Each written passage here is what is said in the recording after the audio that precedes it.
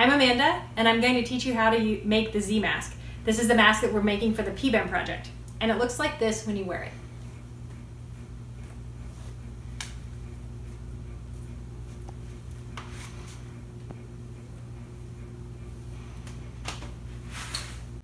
So this is the mask I'm going to teach you how to make today. This is what it looks like when it's done and the way that we send it out and people were donating it to. This mask isn't necessarily as intuitive. You don't necessarily know how to put it on when you see it folded like this. So at the end of the video, I'm going to show you how to wear it. So here are the supplies you need to make this mask. You'll have a larger piece here of the cotton. Quilter's cotton works great. It goes on the outside and is what we'll see.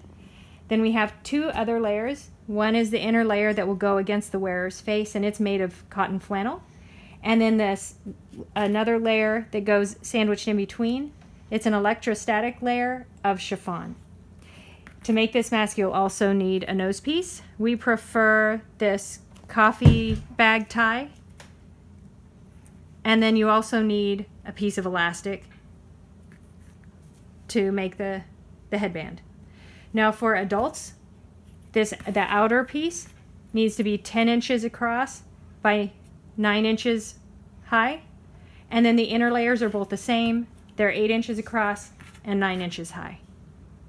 For kids, we have it 9 inches across and 6 inches high, and the inner layer will be 7 inches across and 6 inches high.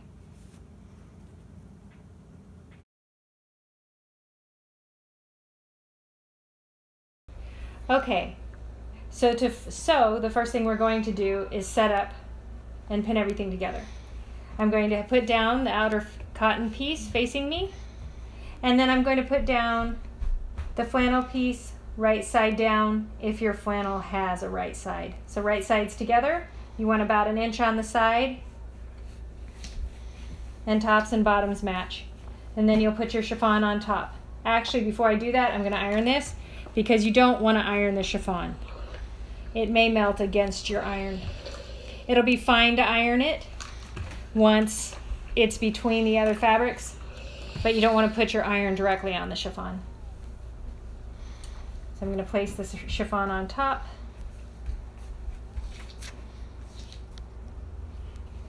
And then I'll put one pin in each corner and take it over this sewing machine. At the sewing machine, I'll sew across the top about 1/4 inch from the edge, and again across the bottom 1/4 inch from the edge. So we'll go make those 2 seams. Okay, so I'm holding this right side up.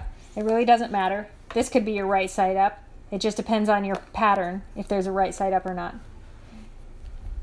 So I'm going to sew across the top about 1/4 inch from the edge.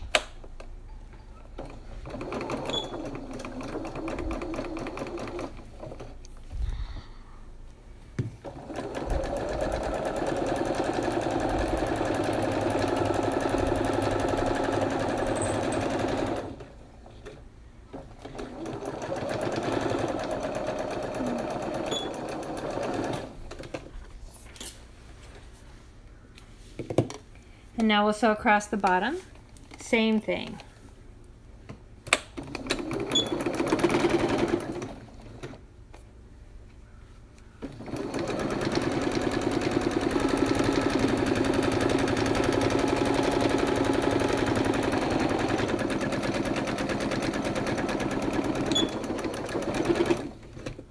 Okay, then we're going to take it back to our table and add the nose wire in. Okay, so I'm going to trim here at this point. And then I'm going to take my nose piece and use this. Now this is what I'm using for the adults. It's got both of those wires there. For kiddos, I'm going to cut that in half. It goes over little noses better if it's just 1 wire instead of 2. So what I have has sticky on the back, so I'll peel that off. And then I want to center it and press it right below the stitches that I made. So I'm just going to center that and put that in there. And I press it to stick it, and then I'm going to turn it right side out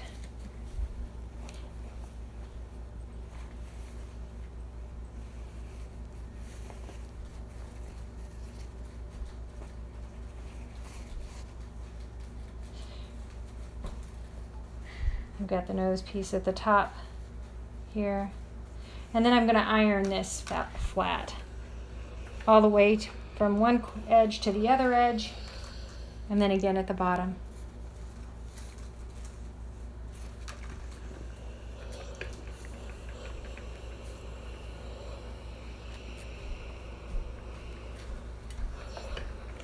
Okay, then I'm going to take it back to the sewing machine, and I'm going to make 2 more identical lines of stitching, one right under the nose piece and then one at the bottom to top stitch. The bottom top stitch will help when you wash it to keep the mask having the same shape. So back to the sewing machine. Okay, so here's the top again. I have my nose piece here along the top. I'm going to turn it and again sew just about a 1/4 inch in, just so I can get that piece down here.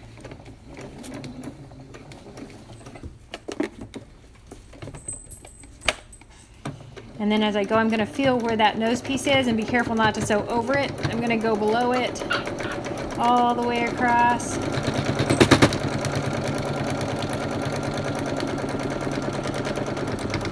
Making sure I get that fabric here and knot it. And I have lost my... Okay, and now I'm top stitching along the bottom.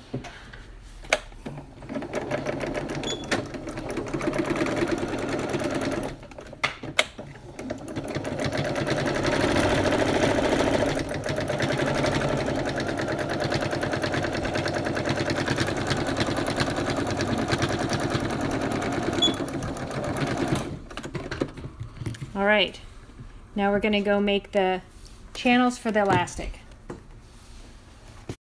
Okay, so I'll trim this.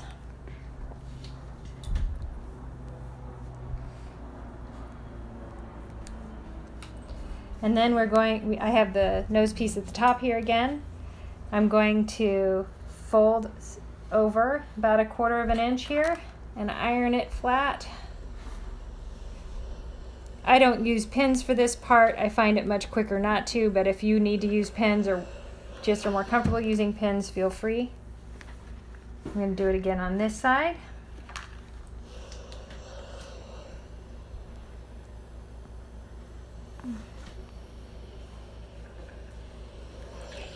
And then we're going to make the channel for the elastic. You want to find the edge of your nose piece and fold over to that because you don't want your needle to go through when you're sewing. So we're going to fold over and then iron this down.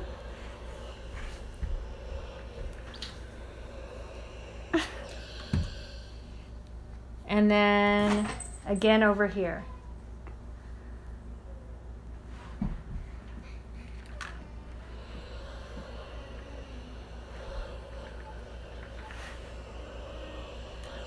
All right, then we'll go back to the sewing machine and sew that. Okay, so now we're going to sew the elastic channels. Again, about a 1/4 inch in from the side here, from the inside.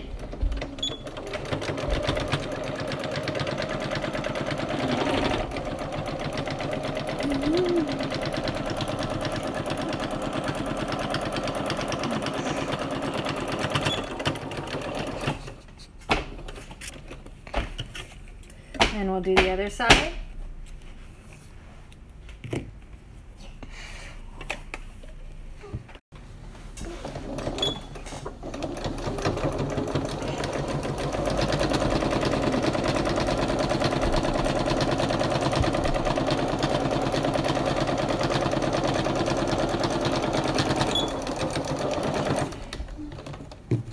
Okay, we've made our mask and now we just put the elastic in. Okay, I'm going to trim it. And then I'll take my elastic and thread it through.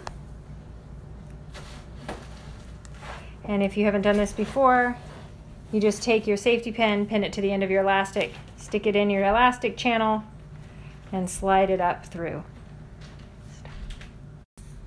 Okay, so I've got it through the first side, strung the elastic through. I'm going to go across the top like this, and carefully not to twist it, going down through the other side.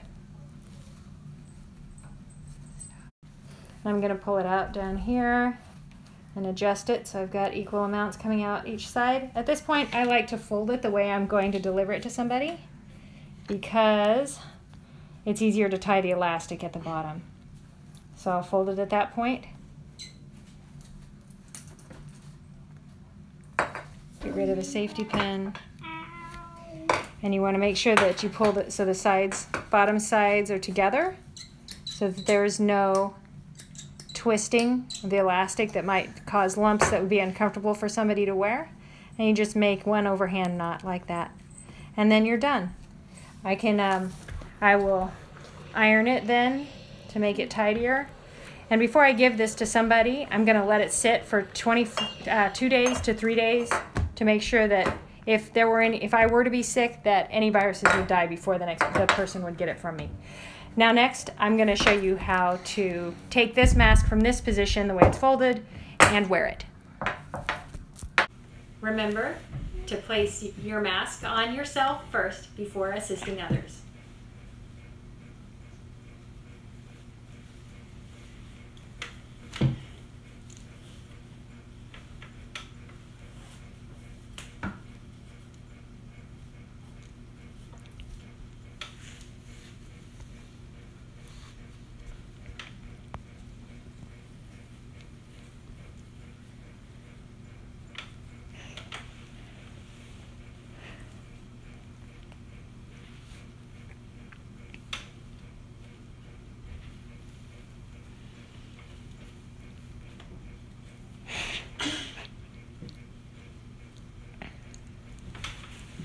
I like kittens!